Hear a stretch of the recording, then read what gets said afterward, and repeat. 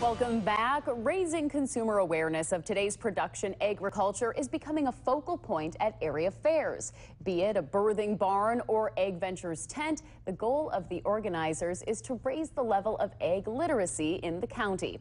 Mike Austin has the story in today's Ag Report.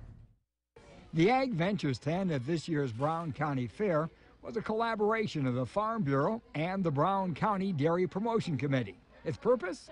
Well, that's pretty simple. Well, we're trying to get awareness of agriculture to young people and even their parents. We're trying to educate their parents also, so to let them know that agriculture is very important. You know, agriculture unites us all. It's a hashtag we developed in agriculture. If you eat food, you're involved in agriculture, and so we need to, and apparently everybody eats food, so they got to know where it's all coming from, where it all starts from.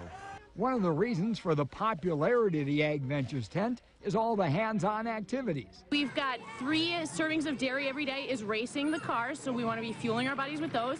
There are the mystery bags where you feel a red pillowcase and try and guess what's the item inside, how does it relate to the dairy industry. They can make their own dairy poster, they can learn about bees, they can gather the eggs, they can plant the seeds, they can play in the corn box. Nicole said it made perfect sense to have the Ag Ventures tent at the county fair.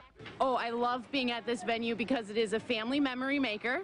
It is also someplace that people can get hands-on and then go visit the animals at the same time, learn from some exhibitors. And what do the organizers hope families will take from their time spent in the Ag Ventures tent? I want them to know that their food is made by farmers and it takes a process for them to grow it, as well as for them to consider it's an industry that's important in Wisconsin.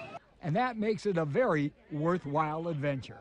Reporting from De Pere, Mike Austin, Local 5 News.